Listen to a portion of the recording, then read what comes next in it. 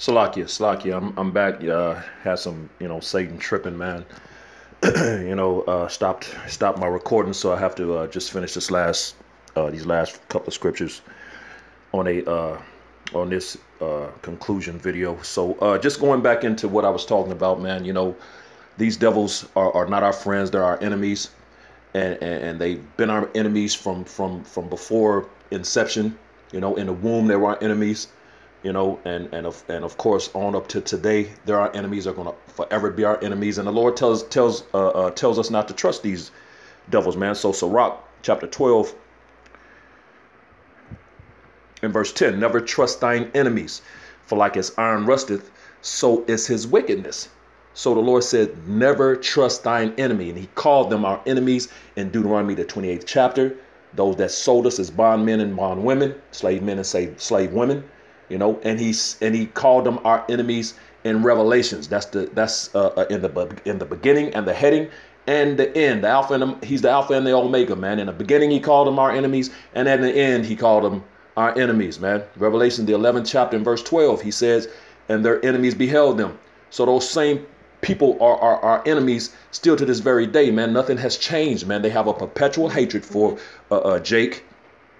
And it's going to be forever. It's not going anywhere, man.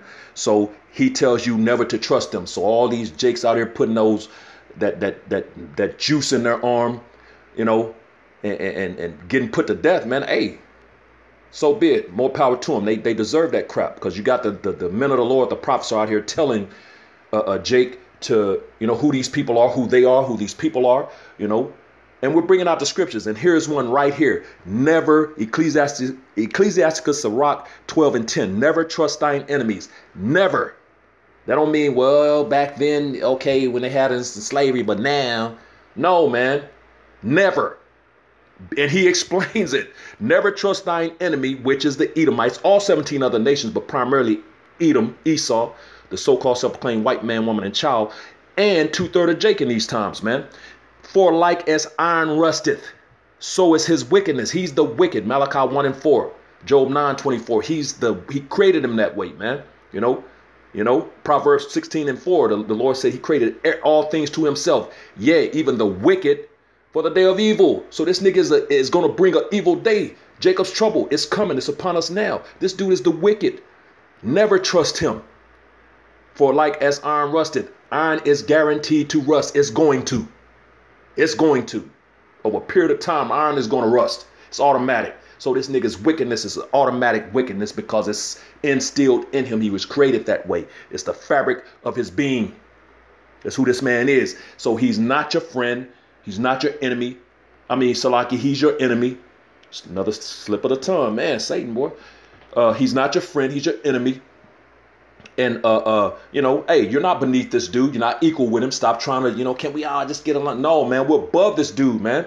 The Lord chose the nation of Israel, and we're above these people. So that brings me to my final scripture, and then we'll end this thing. Deuteronomy 7 and verse 6. For thou art an holy people unto Yahweh Bashem Yahushai thy power. Yahweh Bashem Yahushai thy power hath chosen thee, you so-called Negroes, Latinos, Native Americans, and Seminole Indians of Negro descent, to be a special people. You're special, man. You're not equal with this dude. He's not on your level, To be a special people unto himself, unto the Lord. He's telling you, you're special to me, man. Above, not beneath, not equal to, above all people that are upon the face of the earth. That's who we are, man, and that's what we're coming back into, because of the remnant, man, the water for that remnant, man, the water Yahweh Shem Yahushai for that remnant, man. If it weren't for that, we'd be through, So, but the nation of Israel is a chosen people above all these other people, man, and you're not supposed to trust your enemy, man, which is these Edomites. So when you go back to that video. As a matter of fact, let me just bring it back up one more time. Black/white relations hit rock bottom in the U.S. Of course, because that's the Lord. And that spirit has entered into the earth. The Lord is moving. He's working. Prophecies are coming to pass. And this kingdom is over, man. You know, the kingdom of heaven is at hand, and we're out here proclaiming it and declaring it, man. You know, so hey, man, that's why these things are happening. So it is what it is. So with that, hopefully this was edifying to the hopeful elect, giving all praises, honor, and glory due to Yahweh, Bahasham, Yahweh Shai, Bahara Kakwadash, double honors to the apostles and elders of Great Millstone, and peace and blessings to the elect, the house of David, the Bayath, Shal Dawadah, Shalom.